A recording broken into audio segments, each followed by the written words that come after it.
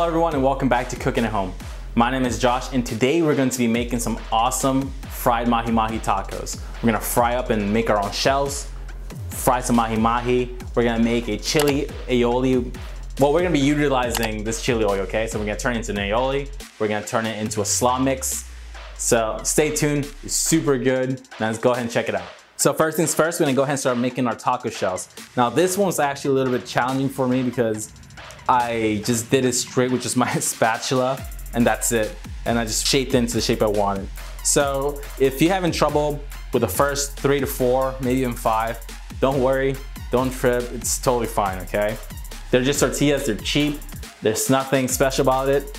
Okay, so let's go ahead and start frying these tortillas. Grab some canola oil and grab yourself a pan. Now fill up half of the pan with oil and we're just going to deep fry these tortillas and we're gonna give it a nice taco shell shape. Now just go ahead and manipulate the tortilla and fry half of it, shaping the other side, and rinse and repeat on both sides until you get the right size and the right consistency of your taco shell. If you're like me, you're bound to mess it up a couple times. Again, they're just tortillas. And at the end of the day, you're gonna get better and you're just gonna master this in no time.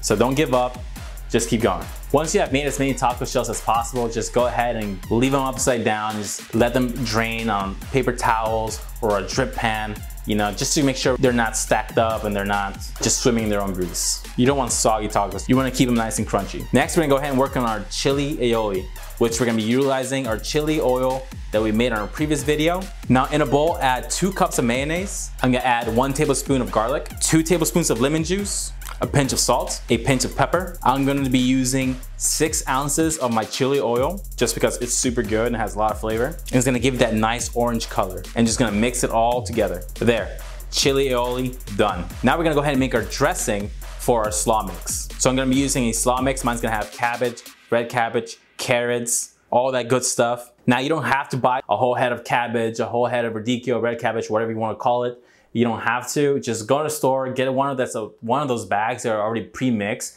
They're like $2, $3. And honestly, you save more money that way.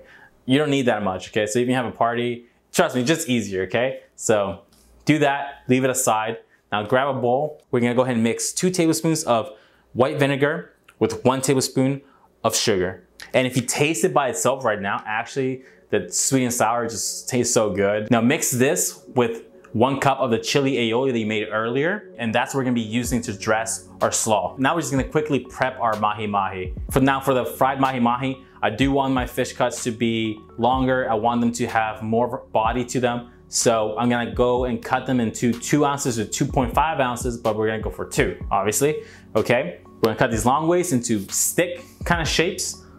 Now we're gonna get ready to start dressing them.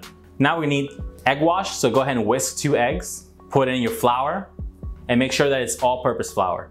And the other one, just plain old breadcrumbs that you can season it with salt and pepper, and that's it. Now grab your fish and go from flour to egg wash to breadcrumbs. Rinse and repeat on all of your cuts until all your fillets are nicely covered.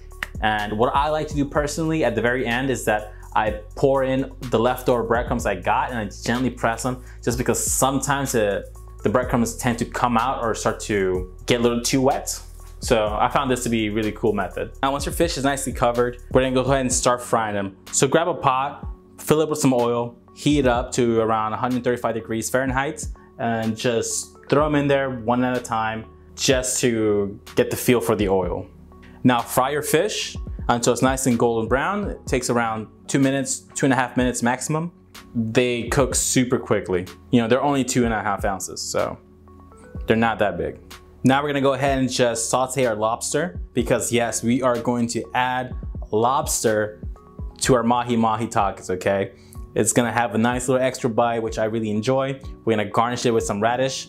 And now when it comes to cooking your lobster, it's super, super simple. I'm just going to cut the tail, break the ribs, have it sit on its own shell, and I'm going to sear it on one side and just kind of let it steam and let it cook on its shell by itself. And you know, we don't want to overcook this. Now you don't have to cook it on the shell, but I'm gonna use it as garnish, so I will. And I think it just cooks a little cooler. Baste it, hit it with a little bit of lemon juice, and boom.